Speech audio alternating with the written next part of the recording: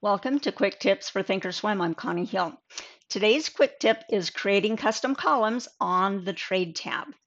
What we discuss is for educational and informational purposes only. Don't consider it a recommendation of any sort. Options carry a high level of risk and are not suitable for all investors. When you initially come into your thinkorswim platform, I'm here on the Trade tab, and we're looking at the option chain. On the option chain, you're going to have a couple of columns that will always stay fixed, which are the bid and the ask columns on both the put side and the call side.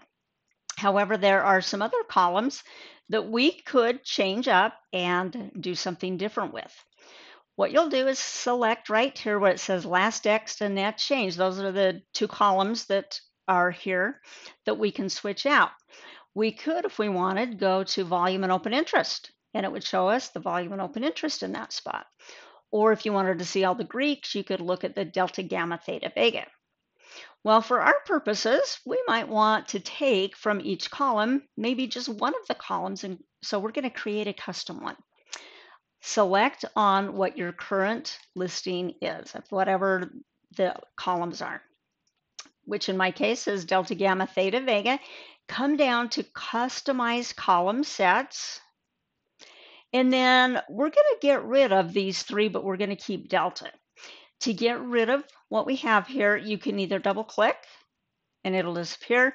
If it doesn't disappear, just highlight it and hit remove. Now, I do want to keep delta as the very first column because that's something that's very helpful to use. I'm going to type up the name of the next column, and you can see anything that has OPE in it came up here. We're going to choose open interest. Next, let's choose a probability. I'm going to type in probability, and then we're going to choose this one, which is probability OTM. Again, you can double click to move it to the column structure. If your double click isn't working, highlight and select add. Now, the last one that we're going to select here is called theoretical price.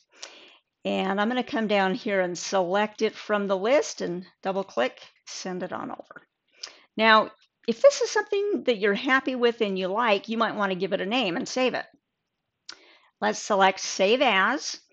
And the default name that it will name it is basically what those columns are. Now, you can keep that, and that's actually my preference, or you can completely change the name. You could call it My Favorites, or option best, or whatever makes sense to you. I'm just going to leave the name here. I'm going to go ahead and hit save. And now that is one of the column structures that we can choose from. In addition to any of the pre-built ones, we can also come down here and choose this. So suppose we're looking at position, intrinsic, extrinsic. We could look at that one moment, come up, select on here, come down and grab our custom column that's our favorite. Now you are ready to go create your own custom columns.